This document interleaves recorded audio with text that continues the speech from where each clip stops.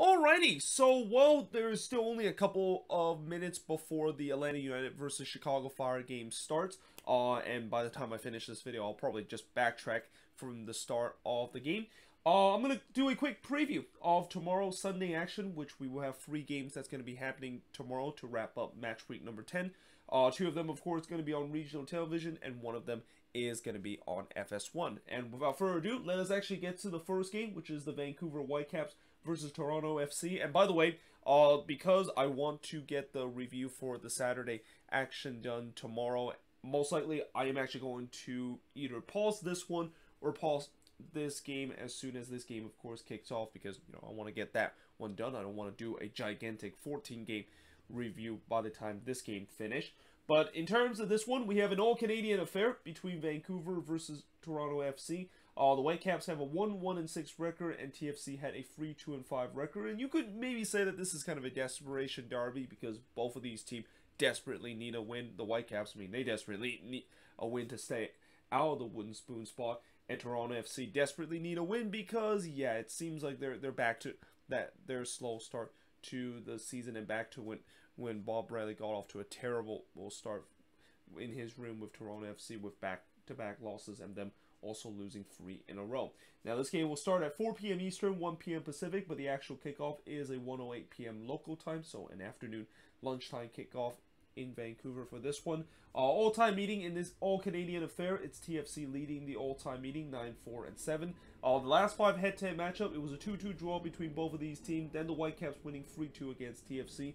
TFC did win 1-0 against the Vancouver Whitecaps. Keep in mind, the last 3 meetings were all part of what happened in 2020 when we saw a situation where, or actually, no, I'm sorry, I forgot they play against each other last year. Actually, did they play against each other last year? I might have got confused, because I know there was a all-Canadian affair in the 2020 season when Canadian team were basically playing against each other 3 times in a short amount of period, because Canadian team weren't able to travel across the border. But somewhere like that, that these last 5 head-to-head meetings, 3 of them, of course, is the case. But TFC, of course, then win 3-0 against Vancouver, and then it was a 1-1 draw between both of these teams. So you could say that TFC does have the advantage in terms of the last 5 head-to-head matchup, as Vancouver has only won 1 of them, though that one game that Vancouver won was at home at BC Place. And again, this is a team that is desperate in terms of getting wins. This is not what Whitecaps fan was envisioned their season to be under Vanni Sartini. And you could even safe to say that maybe Sartini has started to feel the heat a little bit, because I think the honeymoon period is definitely over for Sartini, with the way that, yes, he did guide this team to the playoffs last season, but now it seems like more and more like that was not just a fluke, but also because of the fact that team was playing under the confidence of Sartini. And it can only get you as far until you do start a new season, and that if you do get off to a slow start, then especially nowadays in terms of MLS, fans are going to be openly criticized on you. But we'll see if they can maybe get only their 2nd win of the season, or TFC, who, again, it's been a disastrous last couple of weeks, losing to FC Cincinnati twice in a span of just 3 days, and now playing their 3rd game in 7 days. It's not going to be easy for them in terms of the fitness level, as I think they're one of the few teams to, of course, have to suffer the same fate of playing 3 games in a span of 7 days, because I did mention when they did play against FC Cincinnati as part of that appetizer game for the big CONCACAF Champions League final 2nd leg match, that was the first time we've seen a midweek game happen this season in the league. Now, moving on, in terms of the next match, we got Nashville SC versus RSL. So Nashville playing their 2nd game at Geodis Park, but still looking for their first ever win in franchise history. Or no, I'm sorry, their first ever win at Geodis Park. They have won many games in terms of their franchise history, but they're still looking for their first one in their brand new stadium. And they're coming into this game with a 3-3-3 record, while RSL have a 4-4-2 record. This game will start at 5 p.m. Eastern, 2 p.m. Pacific, but the actual kickoff is 4:08 p.m. local time.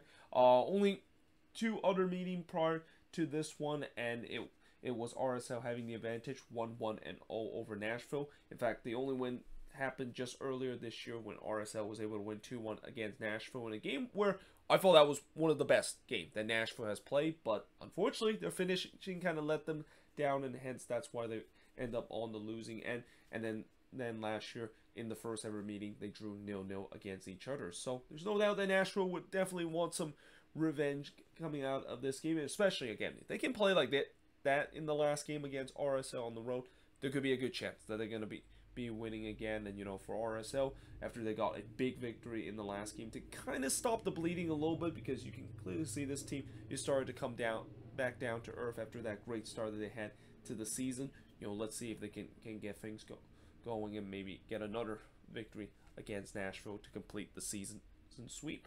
But finally, heading into the last game of match week number 10 is Austin versus the LA Galaxy. So this is really finally the moment where I think Los Verdes fans can finally say that this is the game that will really send a message to the rest of the league that this team is for real. Because I know right now there's been a lot of Austin fans are kind of upset with the media for not giving them credit, and the fact that I know they have play a very easy schedule, but you could say that maybe in some way they kind of rightfully so deserve credit, because again, as the old saying goes, you can only play against who you're facing, and it's not their fault the fact that they get to play against so many easy teams. But now this could be a chance for them to really prove those doubters wrong, because they are playing against a Galaxy team that I will say that if there's one thing I'll say about the Galaxy, and maybe those media people will still have doubt with Austin though they can get all 3 points, is that the Galaxy have been struggling lately. I mean, this has started to look like a similar story to last season, where once Chicharito started to not able to score goals, this offense basically dried up, and it's been shown in the last couple of games where they have had a lot of trouble in terms of scoring, and they now have a record of 5-1-3. Now this game will start at 7 p.m. Eastern, 4 p.m. Pacific, but the actual kickoff is 6:25 p.m. local time, and because of the fact that the kickoff is significantly later than the actual advertising time, this game is going to be on FS1, and indeed it is the case. All-time meeting, both teams have 1 win apiece. In fact, in terms of the last 2 head-to-head meeting, both teams have 2-0 wins apiece, with Austin winning 2-0 at home against the Galaxy, and then the Galaxy winning 2-0 against Austin. So in some way, it's kind of a rubber match in terms of to decide who maybe will get the go ahead in this kind of third meeting between both of these teams. But like I said, for Austin, this is a big opportunity to prove people that this team is definitely for real. And knowing the fact that this team has done very well so far this season at home, I won't be surprised they will get the victory, because again, a lot of their attacking threat is definitely hitting on all cylinder. I mean, they even have a guy that I think you could even say that he's leading the MVP vote in Sebastian Driussi, that has really gone off with this team. Whereas for the Galaxy, again, unless their Chicharito doesn't get going for this team, I just wonder where the goals is going to come from this team. And the longer they don't figure that out, the more that I feel like the start of the season, which is, they got off to a great start to the season, but it really is a mirage when you look at the fact that most of those wins that they had is because Chicharito was contributing in the goal scoring chart. But either way, hope you guys enjoyed this video. If you do, make sure you guys leave a like, smash the subscribe button. Like I said, it's a relatively quick video where I look at the free games that's going to be happening tomorrow. But if you enjoyed this video, make sure you guys leave a like, smash the subscribe button, and let me know in the comments below, what do you think is going to happen in these free games, and make sure you leave it in the comment section your prediction for all 3 of these games. But yeah, hope you guys enjoyed this video, and I will see you guys next time.